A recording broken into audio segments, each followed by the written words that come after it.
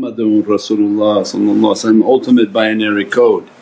If we understand that reality, then is the secret towards the Divinely Presence, inshaAllah.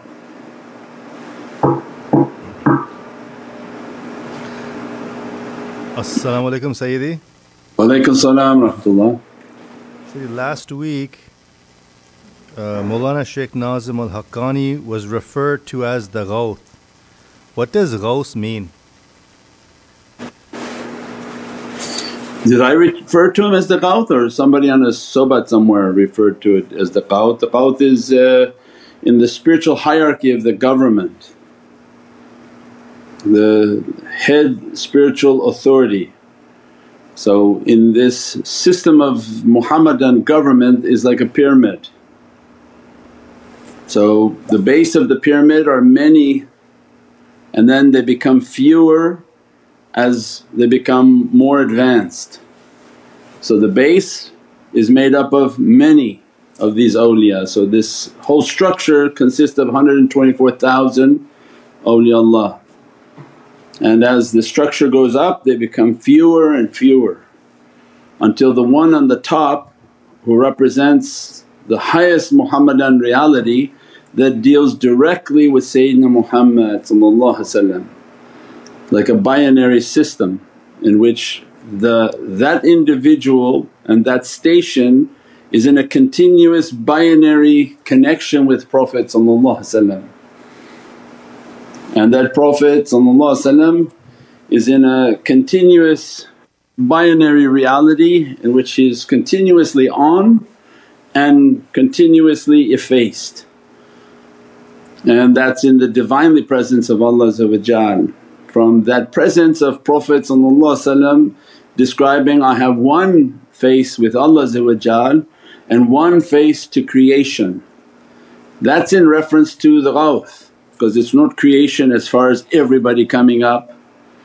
That's those hadiths and those descriptions from Prophet are the government hierarchy, not tariqah, has nothing to do with tariqah, the government hierarchy.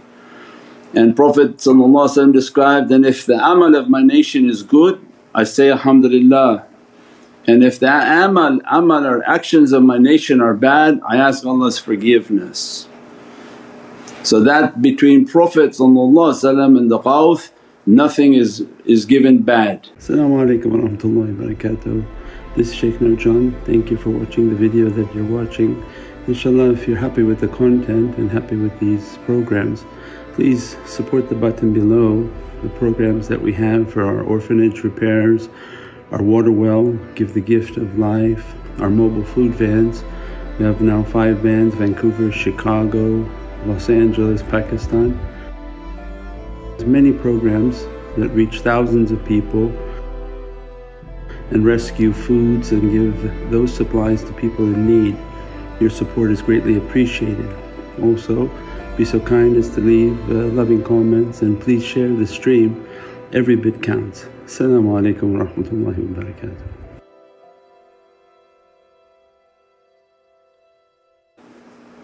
That the whole structure of the hierarchy is to clean the nation and to clean all creation so that nothing bad goes to the presence of Prophet, so that Prophet is always saying alhamdulillah. And that's the system of their souls are in a continuous debugging and cleaning. So for computers Allah gave us the same understanding so we would know the hierarchy, but the computer is this way, right? Your more advanced software you say down, not up. So the most used software everybody types. Then you break that code of everybody typing into sequences of letters and numbers, then shorter letters and numbers, then shorter letters and numbers until there's pockets of numbers, all the way till you get to the bottom of the pyramid in computers, and it's what's called machine language, which is simple on and off and binary coding. And they say nothing can communicate in machine language except the machines, because it's a system of binary on and off. That's for us to understand nobody can communicate with Allah, nobody communicates with La ilaha illallah except Muhammadun Rasulullah. So Allah gave us computers to understand ourselves. So each software that's more advanced uses less letters because the kalam has many points of error. So when you type in long expressions, well, you could be incorrect with a comma, with a dot, right? So you want to reduce your letters into pockets of letters with numbers, and those letters and numbers they stand for common phrases. So they use these phrases that people write and they make them into little pockets of codes until these pockets of codes are identified by smaller codes until they become pockets of numbers, where this number represents this code. And these are all programming languages which they call higher languages. So that's the same system that is in the heavens. So the more applicable awliya, their language and communication, the base is very wide. So they're more common. As they do what they do, they pass the code to the higher levels. They clean from the ability of what they can clean just by virtue of their existence and their souls. Then what they're not able to clean, any code that needs more cleaning then goes to the awliya above them. And then keeps going until the awliya on the continent, on which the 7 continents are 7 awliya who take all the pockets of information and they begin to purify everything so that every code goes up clean and purified. And that the request of humanity would never go dirty into the heavens. Because of the dirtiness of people, their prayers and codes have to be clean. So the system of sainthood is the cleaning process. And the one whom is in charge of that, the Sultan al-Awliya, then is beyond the understanding of this earth, it's about the whole of existence. The whole material creation is under the authority of that wali. And that wali now his station is in the hands of Imam Ali, there's no one holding that. So that's not a position for people to think, oh this person is that person's… no, that system's gone. There's no one that can hold that trust because of the intensity of negativity and darkness. That's why we recited in Nadi Ali that if not for Allah creating Imam Ali for this purpose, that he didn't pass away and that he's been hidden, in his zuhur is hidden, but Allah kept him on the earth as a safeguard to hold these trusts. So every tariqah in the last 50 years, when the main shaykhs died who held the secrets of their tariqahs passed away, or the awliya who passed away, then those secrets were more and more reduced because of the darkness and difficulty of people, and they didn't have an inheritor for the secret to continue on earth. Naqshbandiya holds that reality until the arrival of Sayyidina Mahdi salam. So as you see all the fountains of tariqahs around the world, they don't really have any more teachings because the fountains have all been closed off. The one that remains open, the tap that remains open till the arrival of Sayyidina Mahdi to safeguard and guide people was Naqshbandiyatul Aliyah. So then that has its reality to guide and to teach people. And then the Muhammadan government then is the system of this pyramid, and that's why the one whom above, when he passes away, then the ones whom were below at his feet will then be moved up, because their souls each time are being trained in the different abilities and realities that their souls must perform on a daily basis, and that they must be familiar and their practices must be in regards to those realities, inshaAllah.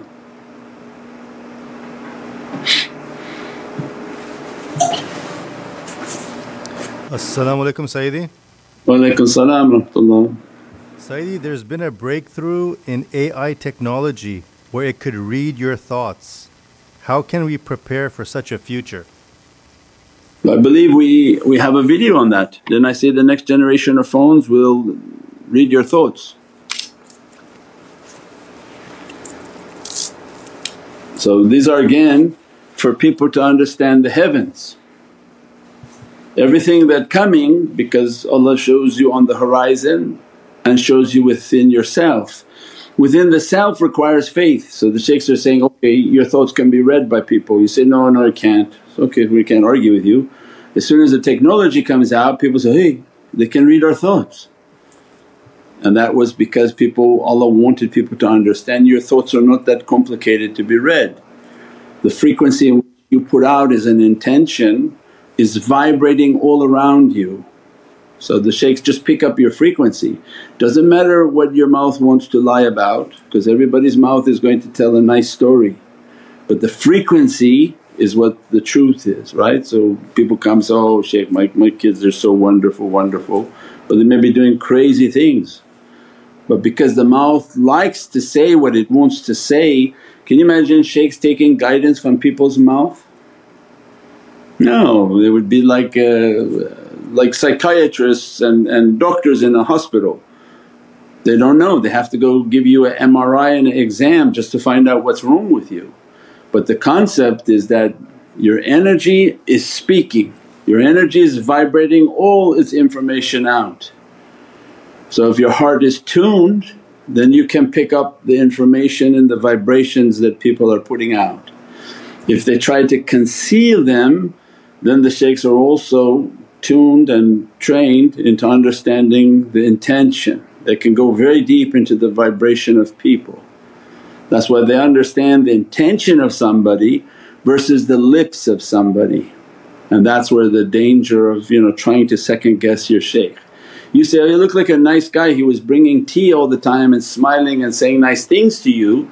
Say, but that's because you only saw with your eyes, but somebody can have a very bad intention deep within their vibration, and the shaykh understands that and has to safeguard his community against that. So that's the reality of guidance.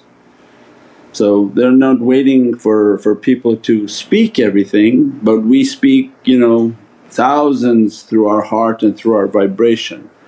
So these are all technologies that prepare us for Judgment Day.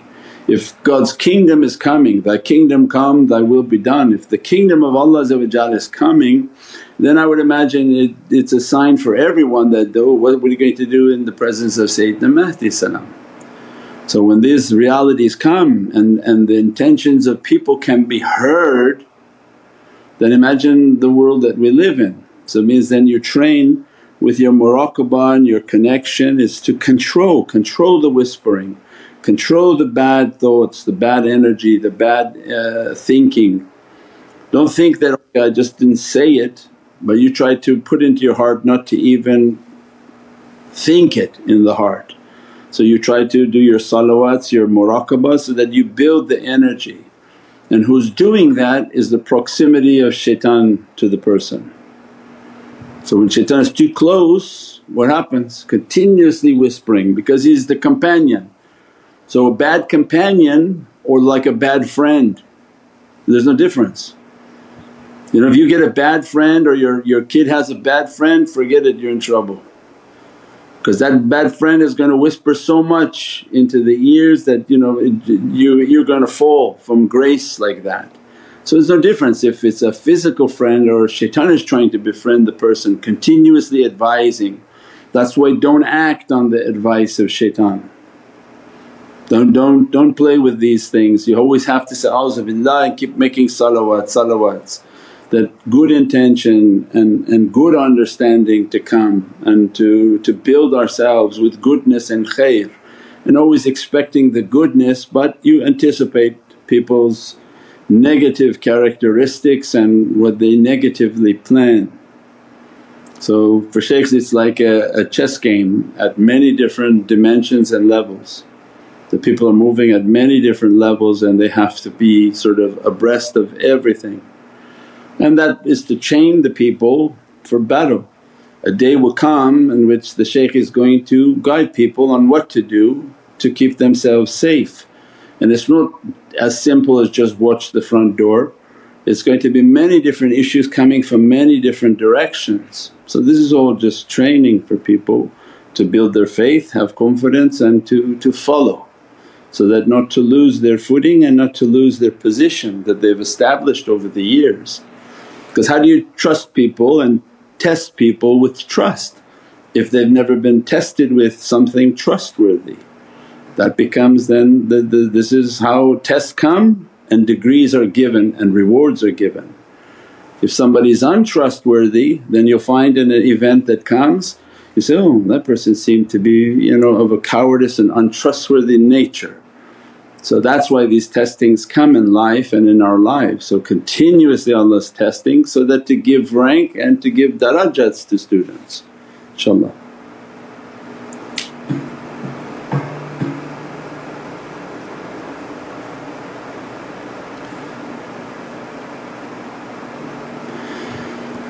As-salamu alaykum Sayyidi. Wa alaykum salam wa rahmatullah. Is there a reality to a person who doesn't believe in every aspect of Islam but still has an immense good character? Yeah, good character is based on belief. So inshaAllah the one whom their character is good, then inshaAllah Allah guide them.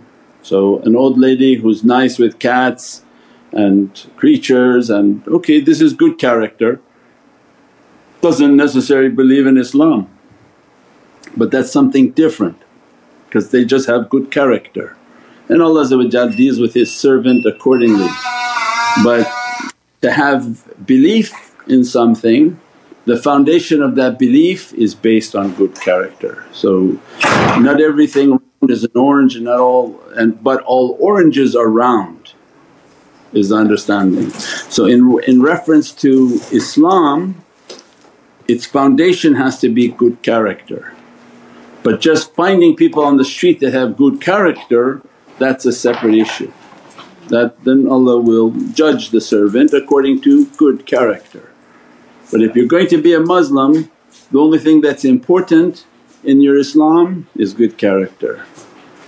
Because imagine that you have Islam but you're mean, you're angry, you're vulgar, you're aggressive, then Allah doesn't need your Islam.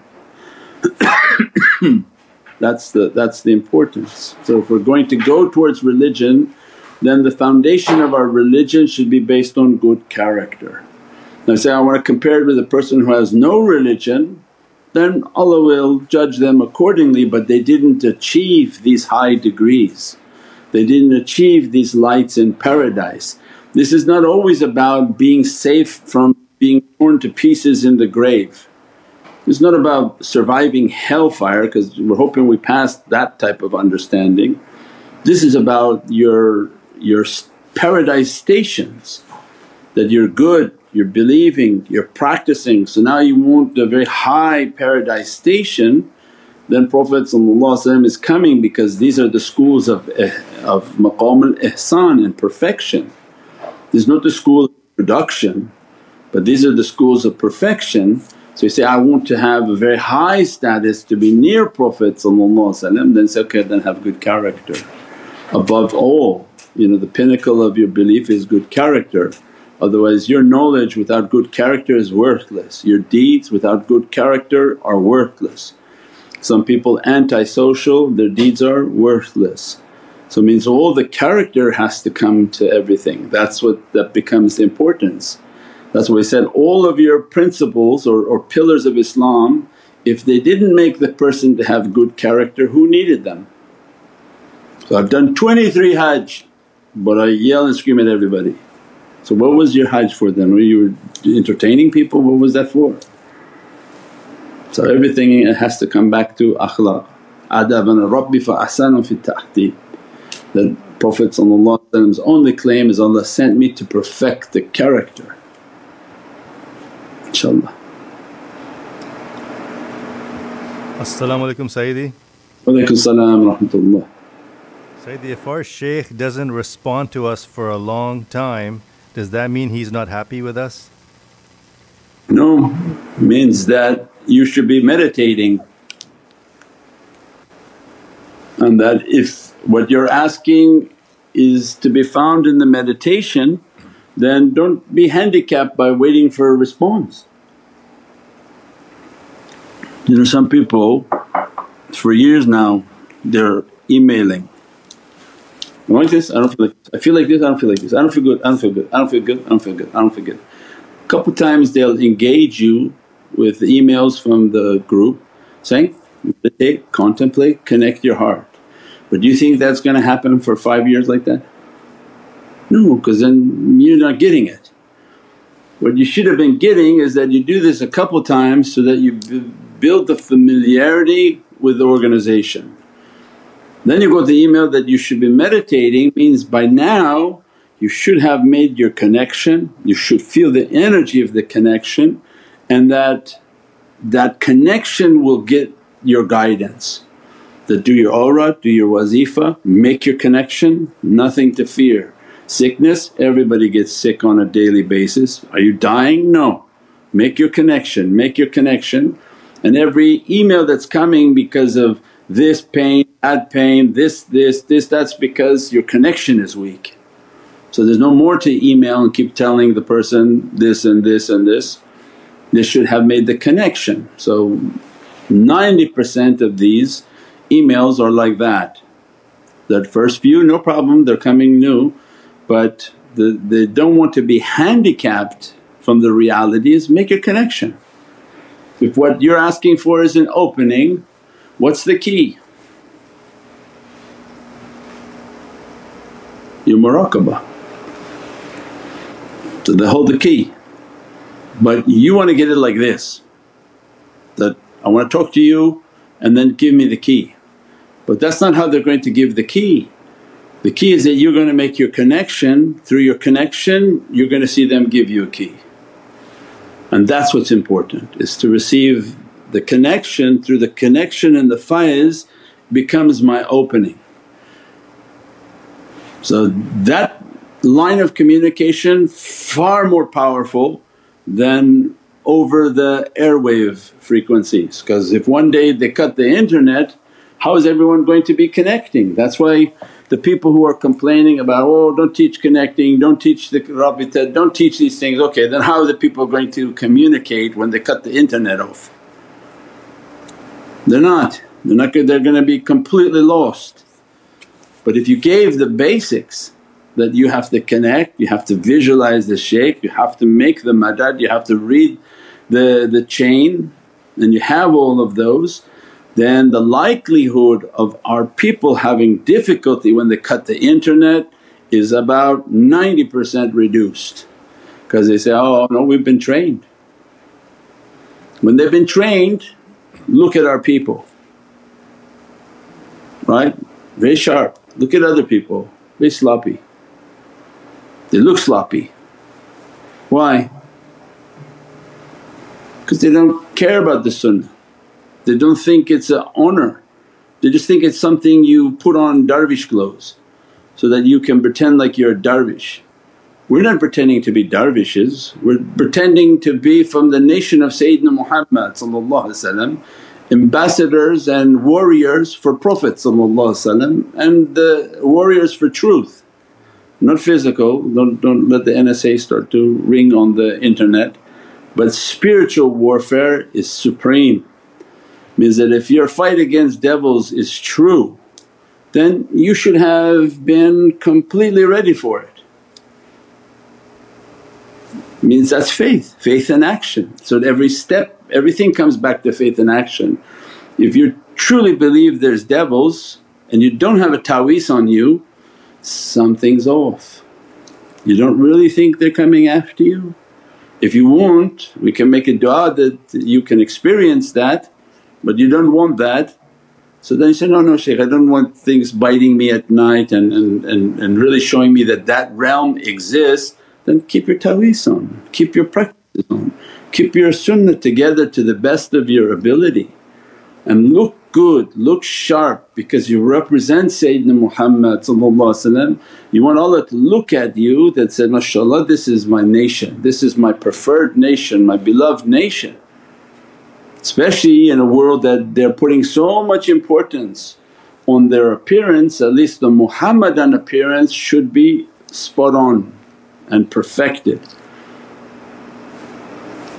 These are all based on the khuluq and the character, inshaAllah.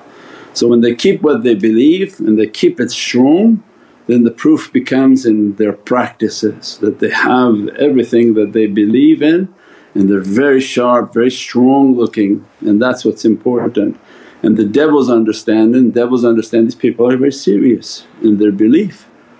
So alhamdulillah, this is all that we need, and when it begin to crank up and open up more difficulties, then you begin to see, my goodness, look what I've been prepared with. So inshaAllah.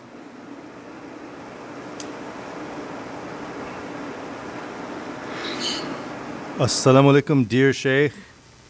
Wa alaykum as-salam wa rahmatullah. So the people I've known for years starting to have very hardened political beliefs, whether left or right, always non-stop sending that stuff on social media, etc. Do I stay silent and neutral? Yeah, all you have to do is share our videos.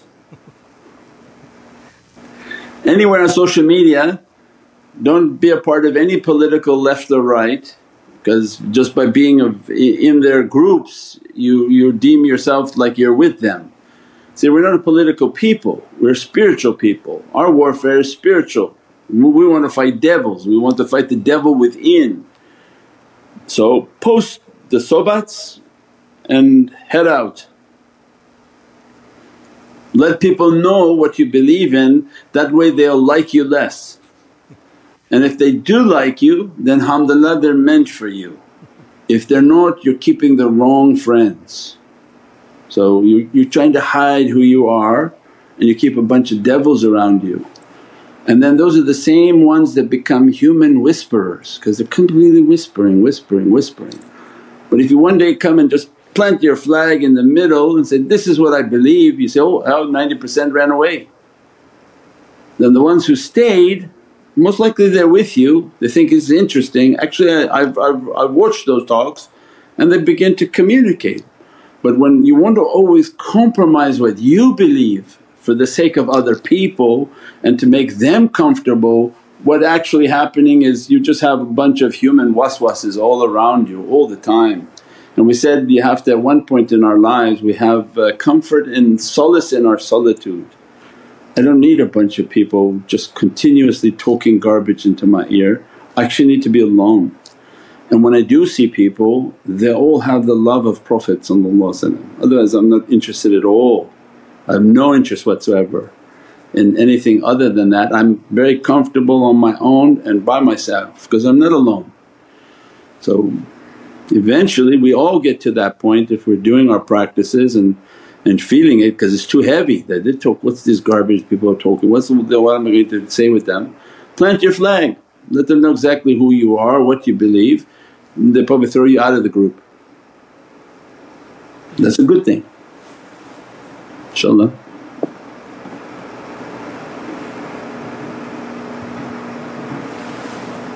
As-salamu alaykum Sayyidi. Wa alaykum salam. Sayyidi, what is the secret of getting our du'as accepted from Allah Azza wa Jal? Is keeping the love of Prophet, doing your awrad, doing your zikrs. So that you understand that Allah opens to the love of Prophet. So you do your muraqabah, you do the awrad, do the zikrs, make the connection, ask Prophet to intercede for us. That you ask, if it's something good for me then said, Ya Rasul Kareem, that you ask Allah on my behalf that I'm in need of an opening. And Salawatul Fatiha, that the Janab al-Haq, that by the virtue of his truth that he will ask Allah. So it's the whole system, everything we taught is about that. So you have to go back to the meditation book, get the meditation book, learn the tafakkur, learn the contemplation, and be more interested in getting your connection right than getting your du'as answered. This is a subcontinent thing, du'a, du'a, du'a, du'a, du'a, du'a, because they really want Islam that is their way.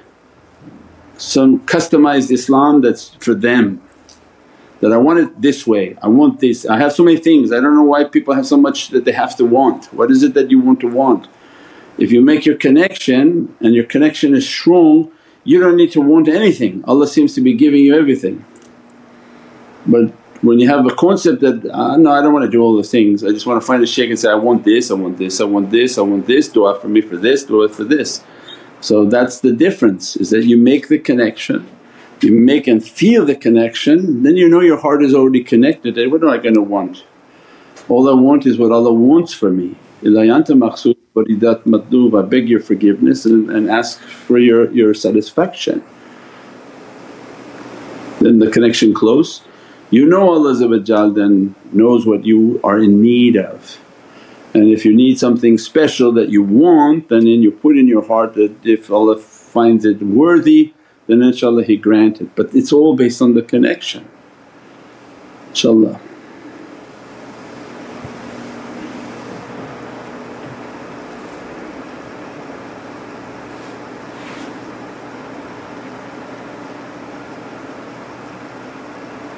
As-salamu alaykum Sayyidi. Wa alaykum as-salam wa rahmatullah. Sayyidi, can you please advise on how to keep our kids on the path if we are the only person in the family on this path, inshaAllah? How to keep the kids on the path if we're the only people on this path? Just make a good example, inshaAllah, that you see yourself with a good example, keep doing the practices and hope the imam of the home also wants to come to guidance, so that the whole family comes to guidance, and that inshaAllah the children will see the benefits and the effects of this. But if you allow the children to grow up to be wolves, it's very difficult to tame a wolf. When they were cubs it was easier. So that becomes then the difficulty of last days when children are like wolves and now you're trying to tame them.